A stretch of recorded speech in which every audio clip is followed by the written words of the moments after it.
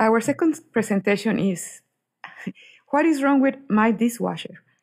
Advanced analytics improve the diagnostic process for Miele technicians. Dr. Yishad Feldman from IBM. Thank you. Good morning. My name is Yishai Feldman. I have a PhD from the Weizmann Institute, and I moved to IBM about 12 years ago after many years in academia. My research has always been driven by my desire to create intelligent tools, and for most of my career, I was creating tools for software engineering because then I was my own domain expert. What? Yeah, bring that mic up. Thank you. Yep.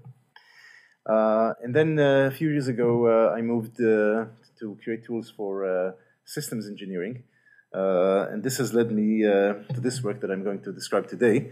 And I thank the committee for giving me the opportunity to talk to you about this. So this is joint work between the IBM research team and the Miele team, led by Dr. Martin Kruger, who is one of the authors of this paper. So you may know Miele is a manufacturer of high-end white goods, dishwashers, washing machines, dryers, and so on, both for home use and commercial applications. Miele clients expect to keep their appliances for 2 to 3 decades, and so they expect them to work very well. They expect prompt and efficient service when something goes wrong. And Miele is just justifiably proud of the quality of its products as well as customer service, as you can see by the fact that it was chosen by independent studies as Germany's best customer service provider for the past 25 years. So in this picture, you can see a Miele technician connecting his laptop to a dishwasher. And this allows the technician to do a number of things. First of all, get information from the dishwasher, internal information collected in the processor, as well as do things like reprogram and repair. So a few years ago, Miele approached IBM Research to see if we can help them improve their customer service process, make it more efficient, using artificial intelligence technology. We created an AI-based solution to help the technicians, first of all, diagnose faults quickly and fix them effectively and efficiently. So one of the things that I like to do in my spare time is read, and one of the genres that I like is detective fiction, and I think there's quite a bit of similarity between detective stories and diagnosis, because a detective tries to find the culprit given a set of clues, which is quite similar to finding a fault given a set of symptoms. And there are different genres in detective fiction. So I took a few quotes. Does anyone recognize this one? So this is from Sherlock Holmes. This is actually the origin of the smoking gun idiom. And of course, with Sherlock Holmes, if you see somebody holding a smoking gun, it will turn out that he is not the real murderer. But if you see a smoking power supply, you need to replace it. So you don't need a computer to tell you what to do in that case. So here's another genre. Anybody recognize this one? Yes, exactly. So this is Agatha Christie's Miss Marple. And she solves these mysteries by always being reminded of something else that she saw in her village. And so this corresponds to intelligent search. So these days we have various kinds of tools that can ingest a lot of documents and then use various kinds of techniques to find the most similar documents to the problem that you have. So you can describe your symptoms, and ideally you will find a short list of documents, one of which will tell you exactly what the problem is and what to do. And this can work if somebody actually bothered to write down the solution for this problem. But if you think of the various kinds of symptoms that you can have, you can't really expect to have a document for every set of symptoms. For one thing, there are too many of them, and for another, it's not really interesting for somebody to sit down and write these. So this is useful, but only in a certain set of cases. Okay, anybody recognize this? This is a very famous short story, Edgar Allan Poe, The Golden Bug, where they solve a cryptogram by analyzing the frequency of letters, or symbols, rather. And so this corresponds to statistical methods, and we put this together with something else. You would know, David, what this is, right? Of course. So this is, again, Agatha Christie's Poirot, who always talks about the little gray cells, right? So logical reasoning. And this is what we're doing. We're trying to put these two things together. And I think this is one of the interesting things about this. So we call this cognitive diagnosis, where we combine expert knowledge with machine learning techniques to create a statistical diagnosis model. And so has anybody here read this book by Daniel Kahneman? Yeah, so if you haven't, you really should. It's a wonderful book, and which will teach you a lot about biases in your own thinking. And he describes basically two main cognitive strategies that people use. One is called fast thinking, and this is intuitive. It's jumping to conclusions. It's really thinking without thinking. You know the answer. It's parallel. It's automatic. It works very well, but it has a lot of biases, and this book explains many of these biases. And so you can't really live just using fast thinking. Sometimes you need to stop and really think. So this is slow thinking, which is deliberate. It takes a lot of time. It takes concentration. You can only do one thing at a time. But if done right, it's much more accurate than this fast thinking. But it's slow. So people can't do just one of these. You need to use both strategies and switch between them. And I feel very strongly that artificial intelligence should also be able to use both strategies. So if you're as old as I am, you may remember that AI used to be all about knowledge representation and reasoning, the knowledge-based hypothesis and so on. And then more recently, it's all about deep learning and statistical methods, and knowledge has fallen by the wayside. And I can't argue with that, because they can do amazing things with deep learning. But I think they're sort of looking under the lamp, and we really need to combine both of these things. And specifically in our case, for doing diagnosis, it turns out that there are things that the experts know and find it very easy to express in a formal way that we can use. For example, especially in the engineering domain. So if you think of the relationships between symptoms and problems, in engineering, right? In medicine, it's more difficult. But with engineering, the experts know how the machine works. They know the relationships, and they can very easily tell us these. On the other hand, if you ask them what are the statistical relationships, not just between a single symptom and a single problem, which is easier, but really the difficulty is reasoning about joint probabilities, this is really difficult. But in order to do that, we have a lot of historical data that we can use in order to learn these probabilities. So what we do here is really combine both expert knowledge with statistical methods to get the best of both. So what do technicians use? Obviously, they rely on their own training and experience, which would vary between technicians. They also have access to extensive technical documents of various kinds, and in a pinch, they can also call for assistance, telephone assistance from an expert.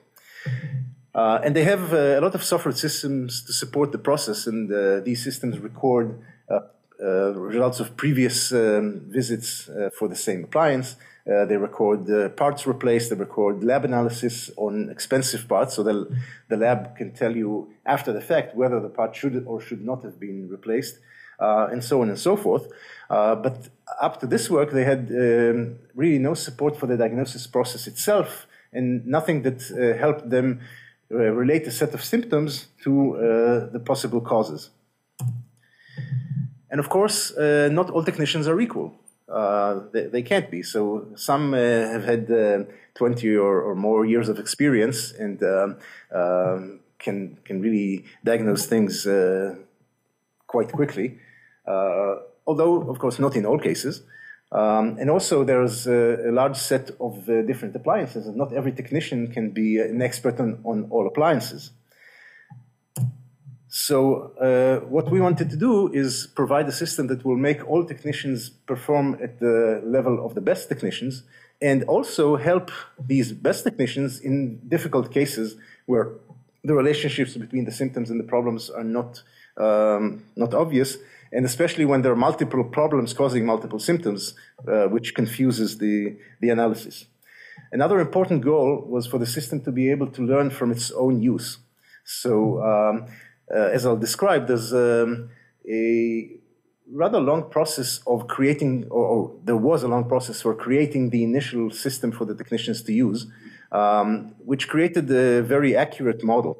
But we're now investigating other ways of doing this. For example, create a model that is not as accurate by using expert estimates without looking at historical data, and then have the system improve as it's being used. And as long as the system provides some value to technicians in its initial form, that's good enough. If they use it, it's going to get better. And in fact, giving value to the technicians is not just giving them correct diagnosis. It can also be giving them using some rules or some other means to make them use the system in order to get the data in. So this is the actual user interface for Miele, and because it's a German company, it's in German, but I will translate.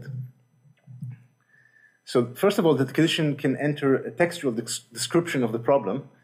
In this case, keine Funktion wie stromlos, which means doesn't work. And then we do the analysis, and we translate this into one of our set of, one or more of a set of symptoms that the model knows about. And then we provide the diagnosis. So in this case, we give 88% probability for the electronics module. And the technician can replace the module and say, yes, indeed, this was the problem. And then testing the appliance again and finding another problem. So now it's working, but it's providing a fault code F79. So again, we analyze the text to find the fault code from our list of known fault codes in the model, and we redo the diagnosis.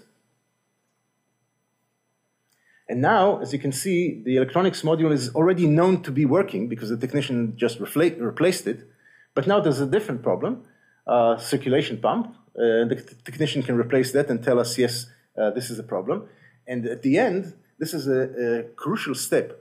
We ask the technician to tell us exactly what the problems were in this case. And the reason we do this is because now we have the whole information about this specific ticket in structured form. We know exactly the symptoms from our own list of symptoms known to the model, and we know exactly the problems that happened. And in this way, we can use this information to improve the system. If instead of this, if we didn't have this, or if we had a textual description of this, this would be much more difficult.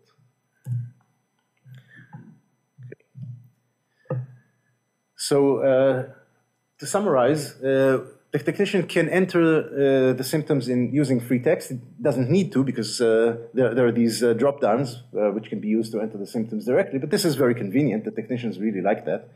And then for every problem, the technicians can say, yes, this is a problem, or no, this is not the problem. And this is very important because we use this information in the model to change the probabilities for the other problems. So this is called the explaining away effect. So if you know that something is a problem, that explains some of the causes, and then that changes the probabilities for other problems, because you need to explain the other symptoms more than the ones that are already taken care of. So this is very important and very useful. So Miele did an analysis. We ran a study, actually Miele ran the study with 40 technicians in Germany over 9 months. There was a representative mix of technicians. Some had few years of experience, some were veterans. They used the system in their daily work for all tickets related to the dishwashers. So what you see here is a measure of inefficiency. So the lower bars mean better efficiency. The gray bars are the control group of technicians who did not use the system. The blue bars are the technicians that did use the system. And as you can see, except for the last 2 months, efficiency was always better for technicians who were using the system. And for the totals, you can see that there was about a third improvement in efficiency for technicians using the system. But what about these 2 months?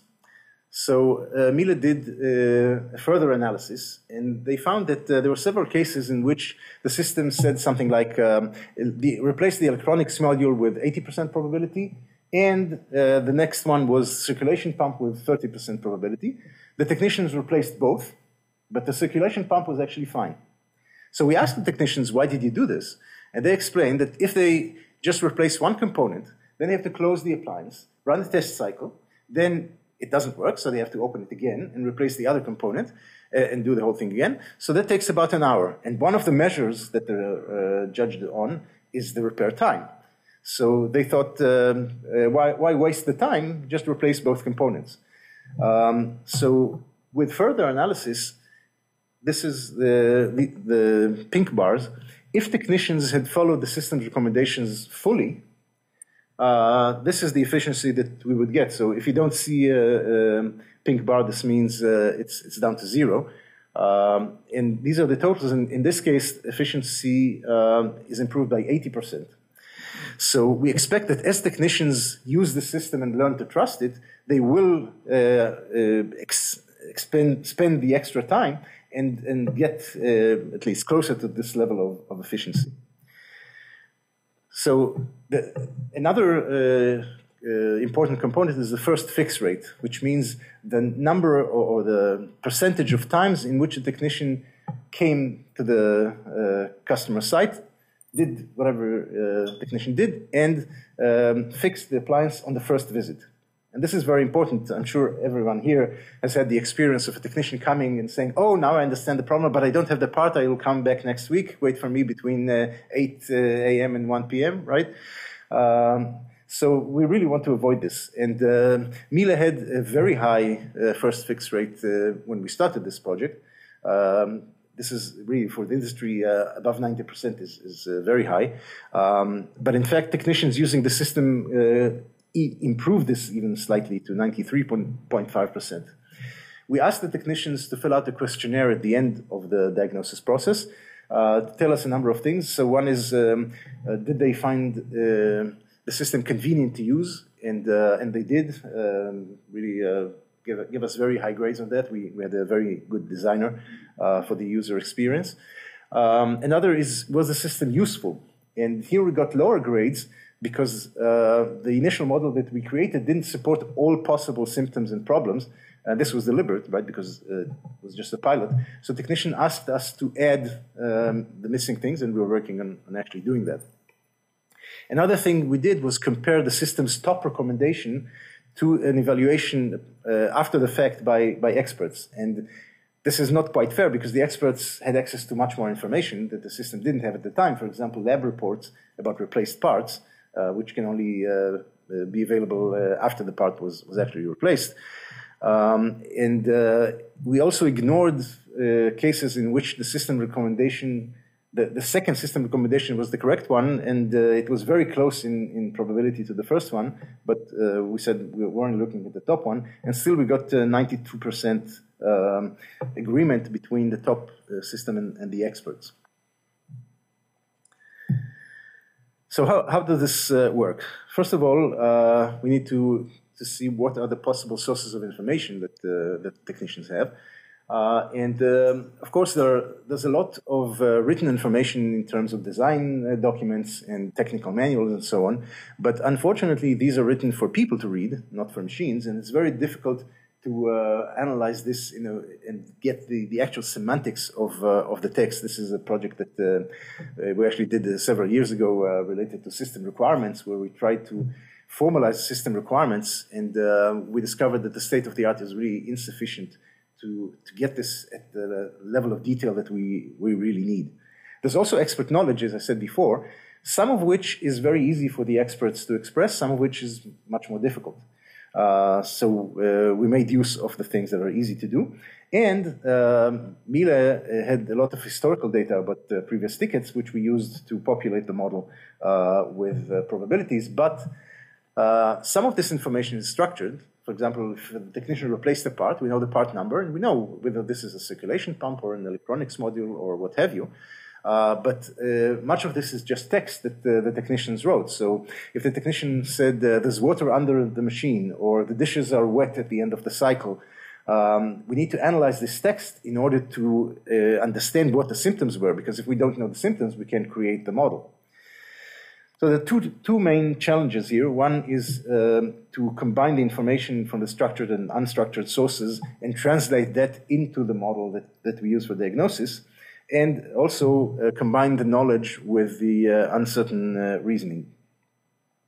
And for the first challenge, what we saw in the literature were basically two different approaches. One was to say, we're only going to look at the text and going to do some intelligent search, right, like in SmartPro.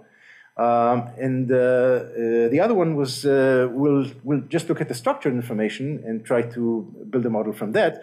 Sometimes this was aided by manual curation of unstructured data, but of course this doesn't really scale. So at the heart of the solution is a Bayesian network, and I'm not going to go into much detail about this, but of course the major advantage of a Bayesian network is that it expresses independence relationships, because if you want to reason about joint probabilities, which is exactly what we're trying to do, and you don't know this information, then there's an exponential number of parameters to the model, and there's no way you can have enough historical information to learn all of these parameters. So you need a way of reducing the number of the parameters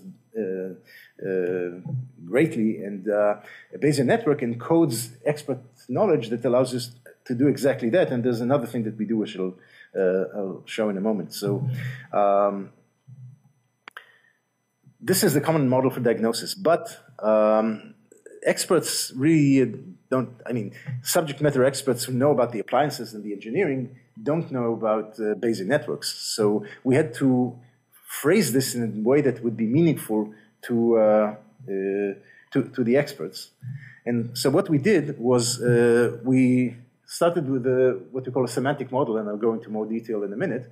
And this describes the symptoms and the problems and the relationships between them. And this is phrased in language that experts are familiar with, and they can express their knowledge using these terms. And from this semantic model, we derive everything else. So first of all, we use this to create the structure of the Bayesian network without actually telling them that it is a Bayesian network. We also use this semantic model to derive the analysis pipelines, both for the structured information, which is relatively standard. This is what the IT people have been doing for decades, but also for the unstructured information, which is much more difficult, and I'll talk about that a little bit later. And once we have this information, we combine it in order to populate the model with probabilities to get the final diagnosis model. So this part is the or rather, this node is where the expert expresses the knowledge, and all the rest of it are the statistical methods that create finally the diagnosis model. And the top level of the diagnosis of the semantic model is fixed. So this is what it looks like. We have basically symptoms and problems. These are the most important things here. We call a phenomenon a symptom or a problem. We have fault codes, which are a subtype of symptom, and this is important because the way to identify fault codes in the text is different than the way of identifying other symptoms, basically using regular expressions. And we also have influencing factors like lifetime of the machine or the country, hardness of the water, and things like that. And we have a number of variations between these. So a problem can manifest a symptom. A problem can cause another problem, and an influencing factor obviously influences symptoms or problems. So this is the way that we create the Bayesian network from the semantic model. The structure is relatively straightforward, so it basically corresponds to the semantic model, and it's very important that the relationships in the semantic model are causal relationships, because this allows us allows the Bayesian network to have the explaining away effect. And I'm not going to go into the mathematics of how we represent the conditional probability distributions, but the important point here is that for manifests and causes relationships, we have a linear number of parameters. So even for these kinds of nodes, we don't have a full conditional probability table. Instead, we have a linear number of parameters.